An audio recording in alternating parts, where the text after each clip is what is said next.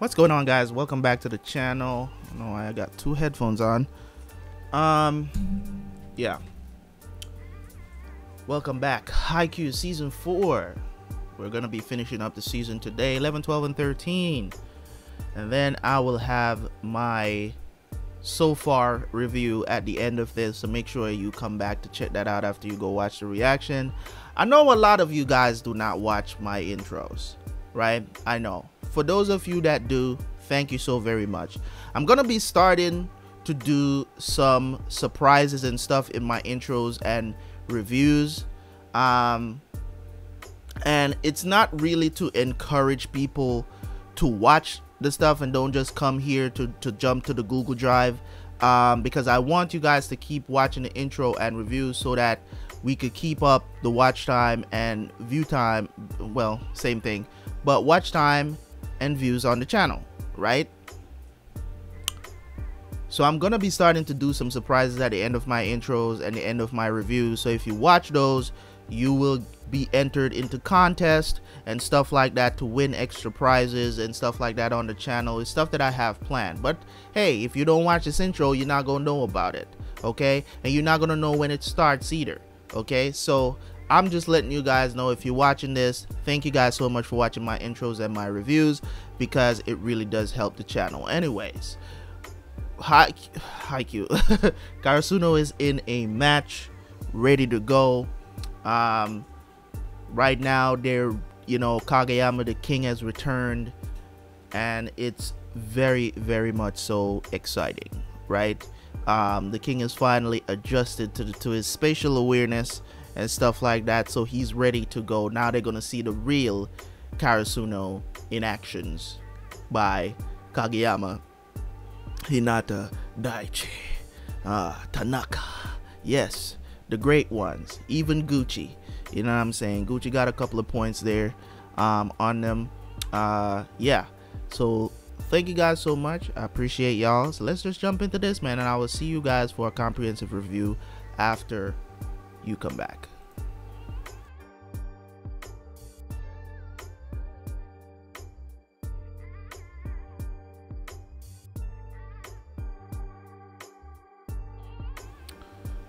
Alright, so that was the first part of season 4, and I am ready for part 2, but we don't know when we're gonna get that. So as I said at the end of the video, please let me know in the comment section if you guys know if we got an update of when Haikyuu will be back. As I said, I know that it was interrupted by COVID-19. My god, what a good anime, man. What a good anime. And the first match, I didn't expect Karasuno to do nothing less than they did. As I said, I think I did say in a review that I would not be surprised if they won that match in straight sets, and they did. Those guys didn't seem like they was ready for prime time. Now they're going up against a prodigy, and they're twins. He has a twin. I didn't even know that was just revealed, but I don't think his brother is as good as him. But they are a tandem. If they're twins, they're probably one might be better than the other, but at the same time they might be close to each other's level, so I can't gonna evaluate them until I see them play. But in other case, Hinata jumping and forgetting to hit because he's so caught up in that he learned how to jump, as Kageyama kind of taught him. You got to learn to jump off the balls of your feet, and not just, what I'm saying, because some people, they jump off their tippy toes, you know what I'm saying. You jump off your tippy toes, not really your toe, but like the front of your foot to your toes. You use that to jump, you know what I'm saying. Most people, that's how they jump. But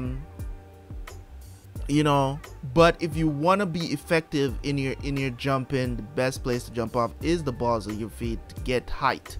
You get what I'm saying? Not necessarily, because the thing about it is that when you jump off your tippy toes, right? When you jump off your tippy toes, you don't really get that much leverage to really push. You get what I'm saying? To really push. You get a lot, but you don't get a lot. You know what I'm saying? You jump off the balls of your feet, you get a lot more push because your leverage is better, your leveling is better, your everything is better. when you jump that way. So I'm glad that they're implementing that in the anime. Now that I'm all caught up with Haikyuu, let me give my review on the anime so far. I don't think Haikyuu is as good as Hajime no Ippo. Haikyuu is not going to be in my top 5 anime. It's just not.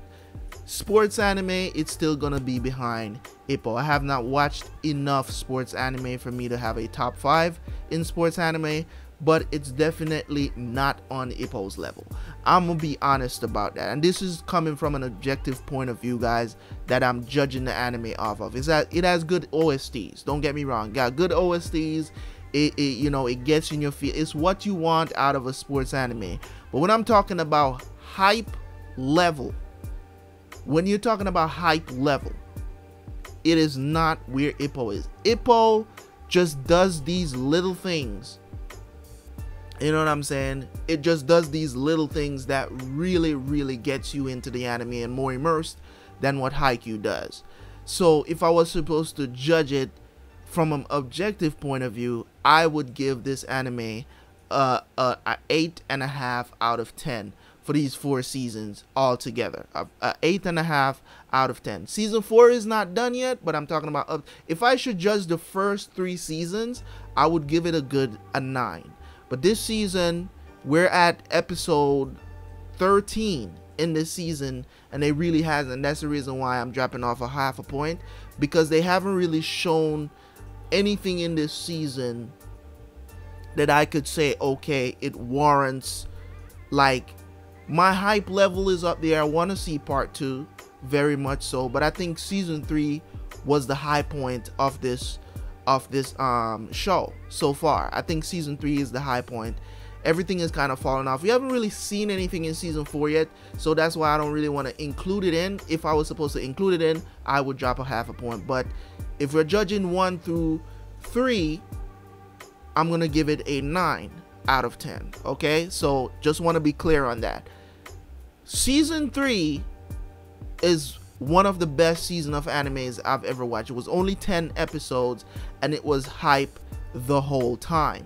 You get what I'm saying? The imagery, everything about it was just there. It was up there. You know what I'm saying? So I really, really enjoyed season 3. I think season 3 is the best season of the show so far. Getting to know all of these people in season 4, you know, remembering all of these names and stuff like that, you know, it's gonna wane. You know what I'm saying? It's gonna get to the point where I just, at this point, Kageyama, Hinata, I want to see them get better. What can you show me to make me feel like this is it?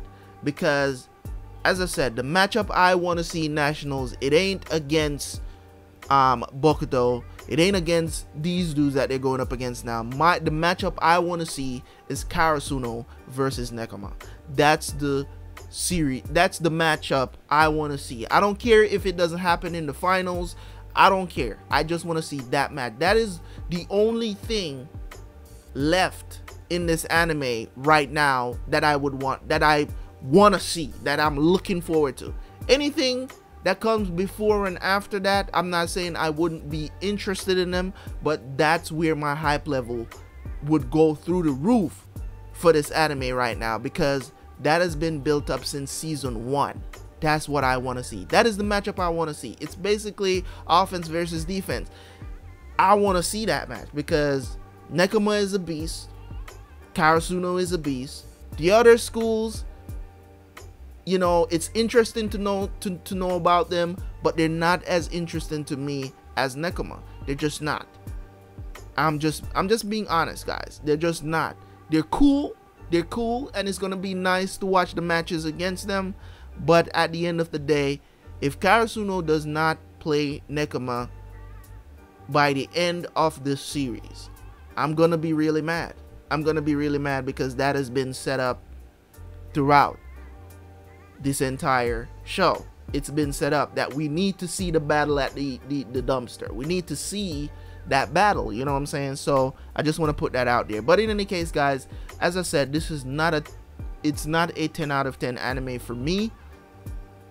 And it's highly recommended too. It's highly recommended. I would recommend people to watch Haikyuu, no doubt about it. It's not because I played volleyball while I'm not super hyped about this anime to the point where, you know what I'm saying, I'm jumping out my seat every second.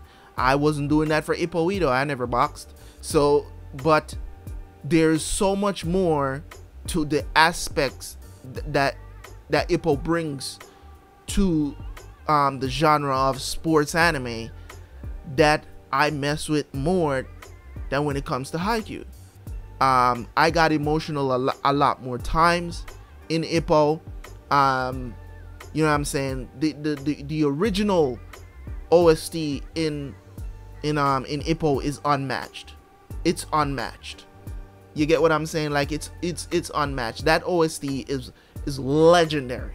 You know what I'm saying? The stuff that happens, the emotional aspect of Ippo just outshines Haikyuu. Not to say that Haikyuu did not have emotional moments, but I don't think they dive deep enough into those emotional moments, though they had purely inspirational moments. I think out of the whole series, last season, season 3, was the best. Tsukishima's moment, that was the first time that the emotions, they really dig deep into setting up that moment from the beginning of season 2. So throughout season 2, right? So I really like that.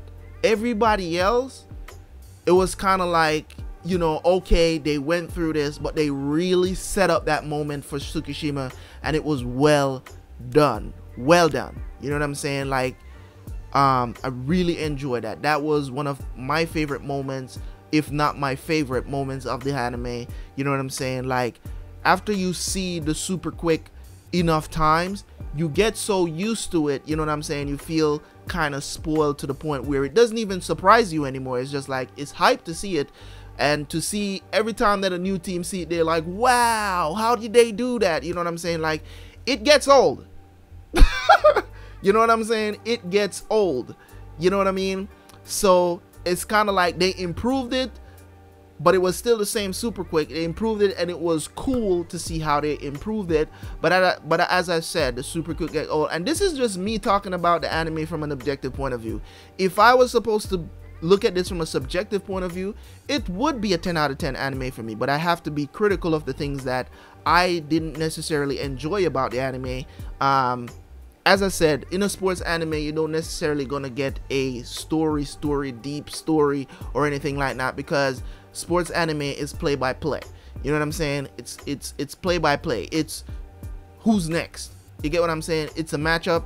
Who's next? We beat them. Who's next? We beat them. Who's next? Who's on the horizon? Who's the best right now? Let's go beat them too.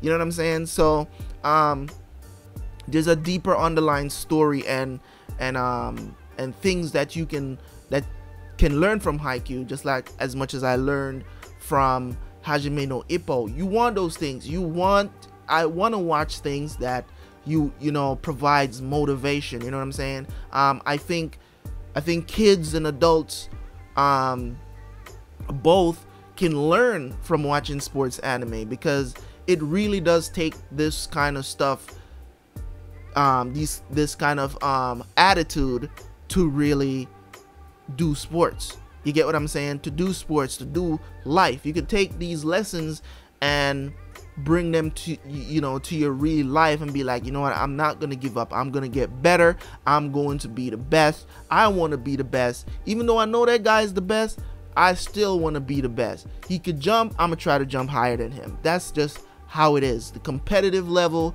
and keep it at a competitive level. Don't go to the point where, you know, you become an asshole or your ego gets too much of you and then you start to fail. So yeah, man. So as I said, if you look at this anime from a critical point of view, there is no way I can give this anime. There are flaws. There are flaws with it. There are tropes in this anime that I didn't really enjoy, but the other stuff kind of overcome those things. You get what I'm saying? I think the slice of life episodes are some of the best that I've ever seen in any anime, and I enjoyed those slice of life episodes.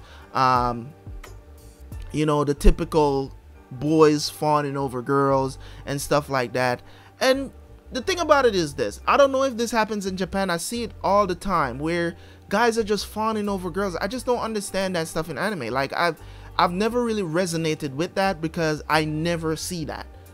That don't necessarily happen in real life unless you're a nerd. Boys don't really fawn over girls like that in high school, for that matter. That's more like some basic middle school, and not even middle school. You know what I'm saying? Because in middle school, boys are not really talking to girls. They think they have cooties anyways. You know what I'm saying? And when they get to high school, boys believe that they're so cool, they're not fawning over girls like that. So that's a part of the anime that I see in most anime, right, that I never really mess with. Like, this is probably the first time I've ever talked about this, but it's something about anime that I don't like, where they make boys just fawn over girls and then they just get rejected. And don't get me wrong, the rejection part is something that happens, but the whole groveling, being super happy when you see them, and like, you know what I'm saying, like they're, you know what I'm saying, like, it's just, I just don't like seeing it. I think it does happen, but it doesn't happen on the degree that anime tries to show it off as. Like, they make it seem like, you know what I'm saying, like women in some ways are to be worshipped, or they're making these boys like go overboard with how they you know what I'm saying, simp for these women, for these girls, you know what I'm saying. And as I said, I'm not saying that this stuff doesn't happen in high school. It does happen, but it doesn't happen to the degree of how they portray it in anime. And it's one of the things about anime. Let me tell you something. The relationship in Hajime no Ippo, that's more like what high school relationships used to be. Even though Ippo is out of high school, he's boxing, he's a professional boxer now in the show, right? Even though him and Kumi hasn't officially called himself boyfriend and girlfriend, that's what relationships are usually like in high school. Both of them are shy, they like each other, they won't say nothing to each other, they might even go on a date and they still don't know if they like each other. Like, that's more realistic, it's more grounded to think that that's happened, more than, you know, girls show up and you're like, oh my god, oh, she's here, you know what I'm saying, like, you know what I'm saying. So it's cool to see and it's funny, and I don't know if they're doing it because it's, you know, how they want to portray how boys fawn over girls in high school or whatever. But as I said, teenagers are gonna be teenagers. Like, we love to get boys as boys. When I was playing sports, right, the girls come around, you trying to show off. It's how it is. But showing off is different from when a girl comes around and you want her to touch you and all of this other stuff. Like, that part of it I don't like. The part I described earlier, that's the part that's more realistic. Like when is it Shizuru? I don't remember her name, but the manager for the team, right, when she made the banner and she told them to do their best, like, stuff like that really means a lot, you know, coming from a girl to a boy. You get what I'm saying? It means a lot. And you know what I'm saying? So that's part of it. I'm sorry I'm taking so long on this point, but I really need to say it because I don't think I've ever discussed this before, that it's a trope in anime that I don't like. I don't like it. I don't like seeing it because it's just like in Naruto. I never liked the fact that he continuously ignored Hinata that liked him and was fawning over Sakura that couldn't give two shits about him. Like, stuff like that, it's very grounded and it's very true. It happens in real life, but I didn't like the aspect of how it was portrayed, as if Sakura is just gonna all of a sudden one day like you. Like, boys on a regular basis don't do that. If we get rejected, we're not going to stay in your presence. As a matter of fact, that's called stalking, and that's something that majority of men don't do.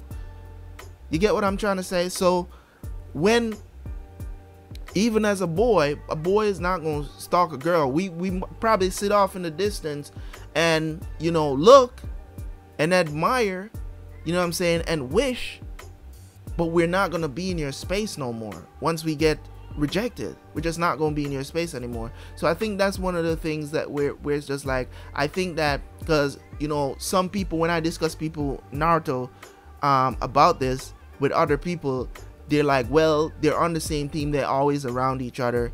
Yeah, but it's just how it was portrayed just didn't sit well with me. Yes, you know, in the end, we know what happens between Naruto and Hinata, but on his way to get there, and that's why, you know, even Sakura herself, you know, continuously called him dense, because he just couldn't see it. If you watch the movie Naruto the Last, right? If you watch that movie, you will see what I'm talking about. You get what I'm saying? Because even in that movie, Sakura was still calling him dense, because he doesn't get it. Any dude, there's no dude that is that, I don't know any dude that is that dense. Like, they go too far with it sometimes when it comes on to relationships. You know what I'm saying? They go too far. The way how they portray relationships in anime, they just go too far with it sometimes between these young kids. And I don't know no young kids that act like that, unless you're a complete nerd that doesn't, that, you know what I'm saying, not even shy guys do what they do, that kind of stuff. You know what I'm saying? It's just like how in this, where you have Tanaka and this new girl that he grew up with. She obviously likes him, and it looks like he likes her too. You get what I'm saying? But for some reason, you know what I mean, he thinks he has a shot with Chizuru or whatever her name is. You get what I'm saying? Because he wants to tell her that he likes her, but instead he kind of blew her off. Oh, I'm taken. Bruh, you ain't with nobody. What are you talking about? You know what I'm saying? And she looks like, and she's a really nice girl too. So it's just those aspects that I'm like, I'm just really iffy on how they portray those things. And it goes for all anime. It doesn't make me enjoy the anime any less or any more, but it is a factor that I don't really like how they portray certain relationships when it comes on to these, like, your shonen animes. They just make it too, it's just too weird and out of order. But it's okay. In the moment when I'm reacting to it, it's funny. You know what I'm saying? It's funny. You know what I'm saying? And sometimes you'll probably hear me say, well, boys will be boys. You know what I'm saying? But it is what it is in the moment. But in the afterthought, when I'm really objective as I am now, you know what I'm saying, I look at that stuff and it really irks me. You know what I'm saying? It really irks me to know that they're still doing that in anime. You know what I'm saying? But it is what it is. That's my opinion. You know, you guys are not always going to agree with me. You know what I'm saying? I'm not looking for yes men over on my channel. Everybody deserves to have an opinion. And just as much as I respect yours, I expect you to respect my opinion. And I'm not going to bash anybody for saying, you know, this and that. And my point might be invalid. You know what I'm saying? My point may be invalid or whatever. You might have a different stance on it. You might like it. Maybe in your country that's how it is with boys and girls. I don't know. But it is what it is. Yeah, you know what I mean? So I'm going to sign off now and stop talking. As I said, 8.5 out of 10 for the complete catch up. But it's a 9 out of 10 anime for me when it comes on to, if I'm just gonna judge the seasons 1, 2, and 3 by itself, because 4 is not complete, so it's hard for me to say. You know what I'm saying? It's just basically, if we're gonna say that this is halfway through the season and we got 13 more episodes coming, right? If we're gonna say that season 4 beginning, it's cool. You know what I'm saying? It's cool, but the hype level just wasn't there for me. That's all I'm saying. But in any case, guys, thank you guys so much for tuning in. As always, make sure to hit that like button. We are all caught up with Haikyuu, man. So leave a comment in the comment section. Let me know what you think of relationships in anime. Do you think boys really act like this with girls? I would really like to know what you guys think, okay? I appreciate you guys, and I see you guys for next time for some more Haikyuu whenever it returns. All right, see you guys for that.